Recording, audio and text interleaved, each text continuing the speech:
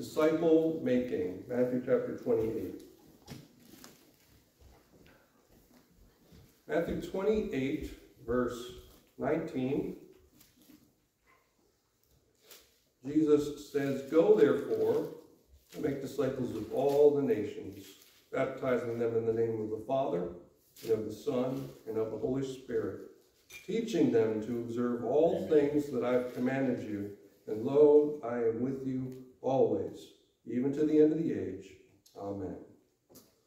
Well, our church theme this year is Resolute, following Jesus with purpose. And so we're currently going through a series in which we're looking at 7 foundations in a Christian's life. We've looked at assurance, baptism and public profession of faith, church attendance, prayer, Bible study, giving, and today the last one is disciple making. Now don't be fooled into thinking that these foundations are all things that you already know because you've been a Christian for so many years, so just zone out because I already know that. And don't conclude that you can't learn anything from them.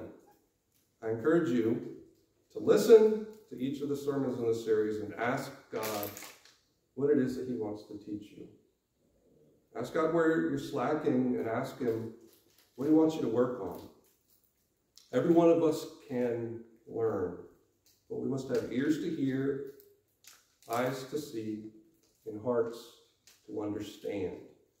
Well, so far we have looked at the assurance in our salvation through Jesus Christ our Lord, and then we looked at the importance of baptism as our public profession of faith. We looked at the necessity of church attendance. We looked at the privilege of coming to God in prayer. We looked at the need for Bible study in the life of every Christian. And we looked at the joy of giving to the Lord, specifically through tithing. Well, today, we're looking at the last of these 7 foundations in a Christian's life, disciple making. In 4th grade, I joined the school band, and I started to learn to play the flute. I remember how excited I was when I learned my first note, and then I learned my second note, and so on. And then I learned my first song, and I learned a second song, and so forth. And then I started practicing with the whole band for a concert that we were going to have at the end of the year. And then the day came when we performed our concert. All the instruments playing together beautifully. All the hard work that we had done was worth it. And I share that illustration because I didn't just pick up a flute one day and immediately start playing perfectly, knowing everything there was to know about playing the flute. I needed to learn. My music teacher, she taught me, first with a group of other students, a small group of other students who were also learning the flute. And then, as we got better, we learned to play together with the rest of the band, and lots of practice. And so my music teacher was making flute players, if you will, making flute players. And that was part of the process of making a band. And for Christians, Jesus tells us to make disciples. And that's part of the process of bringing people to the kingdom of God. And we do that while we're here on this earth so that we can bring others who will then bring others, and so on. It's a process. So let's look this morning at what's involved in disciple making. And to do so, we're going to see what Jesus commanded for us to do in the Great Commission. So first of all, we must go. With disciple making, we must go. Matthew 28, verse 19, Jesus says, "Go therefore and make disciples of all the nations." I always enjoyed games we got to play in school when I was a kid. And one game that we played in classrooms is called Up, Down, Stop, Go. And we would do this to get some of our energy back after we'd been sitting for a while, long periods of time. So in this game, you're supposed to do the opposite of what the teacher says. So when she says up, you're supposed to squat. Anybody want to play this right now? She says up, you're supposed to squat down. And when she says down, you're supposed to jump up. When she says stop, you're supposed to run around. And when she says go, you're supposed to immediately stop. It's a fun game because It challenges your brain when you're trying to do the opposite of what the teacher says. It gives kids a little bit of a physical exercise. And I don't think I was ever really good at the game, but it was fun. It made everybody smile, made us laugh. But I share that because when it comes to making disciples, we're not supposed to do the opposite of what Jesus says to do. When Jesus says go, he means go. When he says, he doesn't say stop. Go doesn't mean stop, not pause, not rest. Obviously, go means go. And making disciples as part of the Great Commission is not a game. Now, unfortunately, there are a lot of Christians and churches in the world who are doing what the kids in this game do, the opposite of Jesus' command. Jesus said, go. But they've stopped. They're not moving. And that's sad. Why do you think that happens sometimes with us, with churches, believers in the family of God? Why does that happen? Well, I think there's several reasons. We'll look at just a few. The first reason, I think, is laziness. I just don't have the energy to do that. It's way too much work for me to do. In our flesh, we can justify this because we tell ourselves, I deserve a break. I've been working at my job all week and I just don't have the mental energy to talk with this person about Jesus. And besides, that's the pastor's job or the evangelist. They can go do that. Now let me share a verse with you that tears those arguments apart. Galatians chapter 6, verse 9. Galatians 6, verse 9 says, let us not grow weary while doing good, for in due season we shall reap if we do not lose heart. Now, I think that you would agree with me that telling people about Jesus is a good thing. Good thing being done for the kingdom of God. God gives us the energy to do this. And I'm not saying that we can't ever take a break, so that we don't get burnt out. But I am saying that laziness is a poor excuse for us to keep quiet about our faith. A second reason we don't go is because we don't think we're smart enough. I don't know what to say. Where do I start? And that's sad because it's not true. Hebrews chapter 10, verse 26 mentions we have received the knowledge of truth. The knowledge of truth. And so every single one of us who came to Jesus in belief and have given our lives to him, we know exactly where we started. With Jesus. Who is he? Many people have heard his name, but they don't know anything about him. Who is he? Well, you and I, we know who he is. We know why we came to him. So, tell them who he is. Tell them what he has done for you. Tell them your testimony. Will they ask questions? Probably. Will you have the answers? Some of them yes, and maybe some of them no. Which is at the point when you can ask me as the pastor or a Christian who you know is mature in their faith, who will help you with the answer.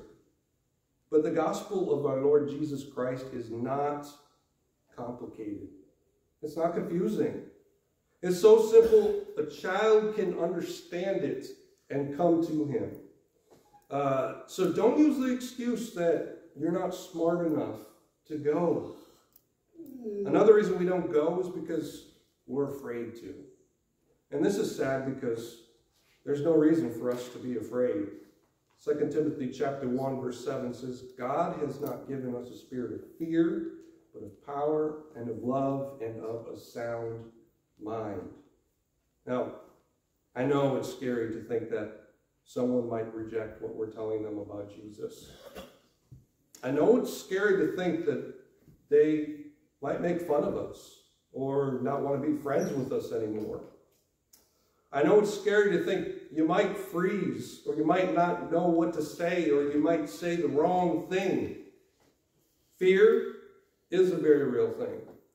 But if we let fear control us and stop us from telling a person about Jesus, That's exactly what the enemy wants. But remember, as Christians, each of us has the Holy Spirit in our hearts, and he gives us the spirit of power and of love and of a sound mind, and he will give each of us the boldness and the exact words that are needed if we're obedient. So those are three of the reasons that we don't obey Jesus and go, but there are others that we won't look at today. But what I'd like to emphasize before we move on to our next point is that Jesus doesn't tell us to go on our own. See, he's with us the entire time. He's leading us, and he's helping us, he's guiding us. He's with us. So as we go, his presence is with us the entire time. He won't leave us. He won't forsake us. So we've seen disciple making first means that we must go. And now second, disciple making means we must teach. Teach. Verse 19, Matthew 28. Go therefore and make disciples of all the nations, baptizing them in the name of the Father and the Son and the Holy Spirit, teaching them to observe all things I've commanded you. When I lived in Machias, I thought I wanted to become an elementary school teacher. And so I started going to college for it, and I started volunteering at the local elementary school. My friend from church was a principal there, and since I was doing it for no money, he offered to put me on their substitute teacher list at the top of it. So I ended up spending a lot of time at that school. And as a substitute, I didn't have to come up with my own lesson plans, which was nice, but I did get a little bit of teaching experience from it. And I discovered quickly it wasn't easy at all. I had two teachers over there who know what I'm talking about. One day, the teacher I helped out most days and was helping me learn, she gave me an opportunity to write my own lesson plan and teach my own lesson. And it had to be a Maine theme, so I decided I'd teach them about, this was a 4th grade class. I thought I'll teach them about the history of lighthouses in Maine. I was so nervous, I was shaking when I did it, and I remember I bored those poor kids to death. Most of them were zoning out. One kid might have fallen asleep, and it must have been the worst lesson they'd ever had to sit through. I share that with you because I wanted to teach, but I wasn't trained to teach. So I couldn't teach effectively. I needed someone to teach me how to teach. And if I had pursued a teaching career, that would have been a full 4 years of school. And I probably would have become a better teacher, hopefully. But anyways, I would have had to do the 4 years of school. And when it comes to disciple making, it's much the same way. A person who believes on the Lord Jesus Christ and what he did for them immediately becomes a part of the family of God. But a person that gets saved can't immediately go out and start teaching others all about the deeper things of Christianity. And don't get me wrong, I am not saying that a person who is a new believer can't go out and tell other people about Jesus, because all of us should be doing that. But they're not going to go out teaching other new Christians, about the Bible, or teaching Sunday school, or standing in front of the church and preaching. Not as a new Christian. They can't teach all the things Jesus commanded us to because they haven't learned all of it yet. And actually, none of us will ever stop learning from God. And so none of us know it all. But what the Holy Spirit teaches us is all we need to know to be effective disciple makers. So that's what he says when teaching all that he has taught us. So the teaching Jesus mentions here is something that we call discipleship. It's the next part of disciple making because it takes a person from the beginning of their journey with Christ, and it starts them moving forward and growing in their walk with him as they learn more about him. And we'll talk more about that in the next point. But for now, let's keep looking at what it looks like to make disciples by teaching. Well, first, from looking at the Great Commission here, we teach them about baptizing. about baptism. Jesus says, baptizing them in the name of the Father, the Son, and the Holy Spirit. Now, I'll start by saying that it is important for you to tell a new follower of Jesus, baptism isn't saving you. Your belief in Jesus is what saves you. But baptism is our public profession of faith, which we've looked at in part of this series. It's a public profession of faith, so it shows the friends and family, the community, that they've committed their life to follow the Lord Jesus Christ. Colossians chapter 2, verse 12 and 13 says, we are buried with him in baptism, in which you were also raised with him through faith in the working of God, who raised him from the dead, and you, being dead in your trespasses and the uncircumcision of your flesh, he has made alive together with him, having forgiven you all trespasses. All right, so looking at that verse, obviously we were not literally placed in the grave with Jesus and then physically raised from the dead with him. So these verses are symbolic of what happened when we came to Jesus in our belief. The picture is of being identified with Jesus in his death, then being identified with him in his resurrection, and death to the power of sin and Satan, and the power to live the new life that Jesus has called us to in imitation of him. So, with baptism, when we go down into the water, that is the picture of his death. And when we are brought up out of the water, that's the picture of, when we're brought up out of the water, that's a picture of, I'm sorry, just a second here.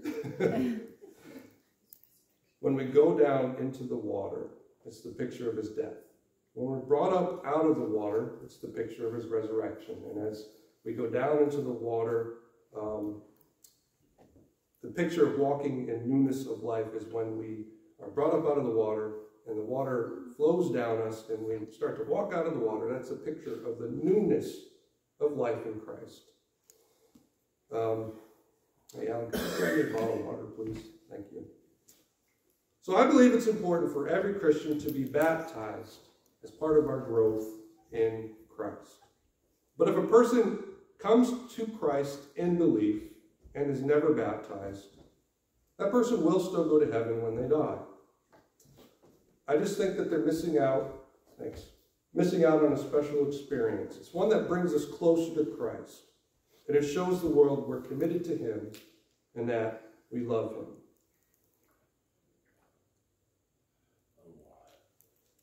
So, we teach them first about baptism, and then second about the Trinity. He says, baptizing them in the name of the Father, the Son, and the Holy Spirit. Some people read that and think we are serving three different gods, but that's not the case. We serve one God who exists in three persons, Father, Son, and Holy Spirit. They're distinct persons with three distinct roles. But again, he is one God. And you're probably thinking, that's a lot to try to explain to a new Christian. And that's what's so wonderful about receiving the Holy Spirit when we become a Christian. God gives us peace to believe with faith that what he says is true, but also peace to know that we don't completely understand the Trinity, and we don't need to. Childlike faith believes it because he is God, and his word says it, and so we believe it. So a new Christian will believe it because of the peace God will give them. And why is it important to talk about the Trinity? Well, there's false teachers in the world who teach that Jesus was not God, just a created being. Others teach that there is no Trinity, there's only Jesus. Others teach Jesus was only a man. But without the Trinity, our faith falls apart. God the Father sent God the Son to die for the sin of the world, and God the Son sent the Holy Spirit to lead us and to teach us and to comfort us and to indwell us so that we can follow him and we can serve him. All three persons equal in dignity, majesty, glory, and power. One God. So when you tell a new Christian, about the Trinity, don't feel like you have to share some deep theological treatise with them. And if they have questions and you don't know the answer, feel free to bring them to me, and I'll do my best to answer them. But we want them to know who Jesus is, who the Lord our God is. 3 in 1. So we teach them first about baptism, second about the Holy Spirit, and third, we teach them God's commands. What do I mean by that? Well, when we become a follower of Christ and the Holy Spirit enters our hearts, we immediately want to walk in obedience to him. But in order for that to happen, we must know how he wants us to live. And that's where those of us who have been following Jesus for longer periods of time come in. As disciple makers, to bring a new Christian to the Bible and show them this is how we live for Jesus. For example, Romans 12, 1-2 tells us to live a holy life. I beseech you, therefore, brethren, by the mercies of God, that you present your bodies a living sacrifice, holy and acceptable to God, which is your reasonable service, your act of worship. And do not be conformed to this world, but be transformed by the renewing of your mind, which is your good and perfect, which is the good and acceptable and perfect will of God. Now that's a couple of verses there I think every Christian should memorize, because the way that we live our life now is an act of worship to God. And from there, we can then take them to other parts of Scripture, such as the fruits of the Spirit, to help them know what growing in Christ looks like. Peace, love, joy, long-suffering, gentleness, goodness, faith. There are other ways we can teach a new follower of Jesus, but we'll stop there. And before we move on to the next point, I want you to understand that you might not be a teacher or a preacher. You might not have a bunch of Bible verses memorized, but that does not mean you can't teach someone what you have learned about God over the years. God teaches us so many new things every single day. The experiences we go through, the trials and tribulations that he brings us through, and everything that he does, we are learning. And so when we bring someone to Christ, we can tell them, hey, Jesus has done this for me, and he can do the same for you. Let the Holy Spirit guide you, and he will speak through you. His word never returns void. Lastly, we must grow together. With disciple making, we must grow together. Verse 20, teaching them to observe all things I've commanded you, and lo, I am with you always, even to the end of the age. Amen. Sherry and I have been trying for 4 years now, since we moved into our house, to have a good garden in our yard. We've struggled with it. But this year, a friend of mine gave us a raised bed garden and delivered loom with it, so that part of the garden is doing really well. The vegetables are growing together. They're planted in good soil, and we've had a few good salads this year because of it. For Christians, when we first become followers of Jesus, we must find a church family to become a part of, because we are meant to grow together, not alone. Jesus says here, lo, I am with you always, even to the end of the age. That's a personal promise that he is with each of us forever, individually, as part of his family, belonging to him. But it's also a promise to the entire family of God. So God is with the Bearing Baptist Church family always, even to the end of the age. But a church body isn't made up of just one person. A church body is made up of several persons who are brought together as a family, as the family of God. And as we grow together as a family. Imagine if we were all alone, with no one else walking with us on this Christian journey. It'd be awful lonely. It'd be really hard because we wouldn't have anyone to share our struggles with and to pray for one another. We wouldn't have the fellowship of a church family that truly cares about one another. We wouldn't have anyone to ask biblical advice from. We wouldn't have anyone to celebrate our victories with or to walk through our defeats together. These are all ways that we grow together. It's because we're brought together by God to serve him together. One day, we will be in heaven forever with all of the family of God. But until then, we come together as a church family to worship God together and grow. Hebrews chapter 11, verse 25 says, "Not to forsake the assembling of ourselves together, as is the manner of some, but exhorting one another, and so much the more as you see the day approaching." Ephesians chapter 4, verse 16, speaking of the church body, says, "The whole body is joined and knit together by what every joint supplies, according to the effective working by which every part does its share, causing growth of the body for the edifying of itself in love." Now, some people might say, can't that happen with any social club, like the Lions Club or the Masons or the Legion or something else? Yes, people build friendships through those organizations, and they're great organizations, but that's not the same as growing together as a church family with God in the midst, with the goal of honoring him and glorifying him in all that we do. Another thing people might say is, well, why can't I have church on my own? You know, churches are full of hypocrites, or some other excuse people use not to go. To that, I would respond by saying, well, that sounds awful lonely.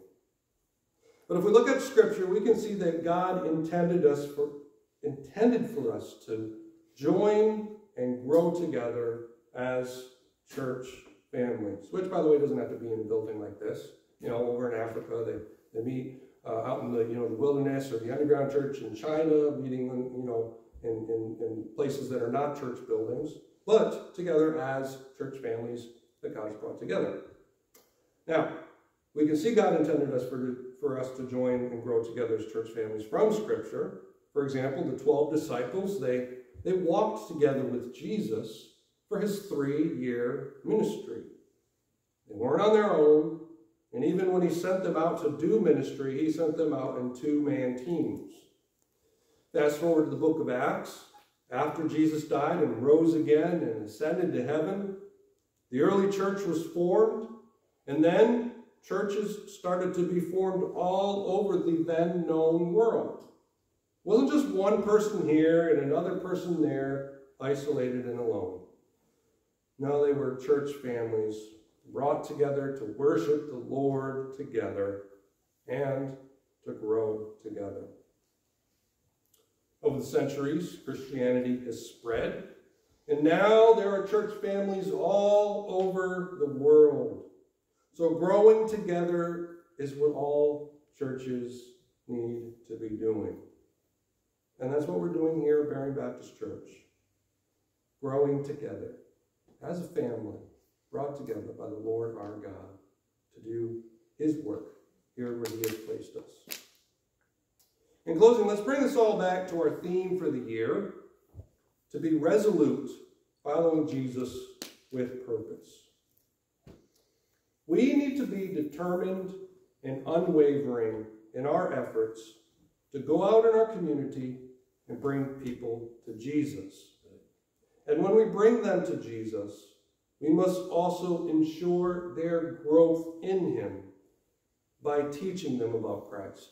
Because we don't just want to have, converts, numbers, whatever, somebody, I got them to say the prayer, and now they're a Christian, and then just leave them there, for the wolves to devour, this world, the sin. Anyways, we want to teach them, teaching them about Christ. And then part of teaching them involves bringing them to our church so that they can grow together with our church family. And all of this is done with the purpose of bringing honor and glory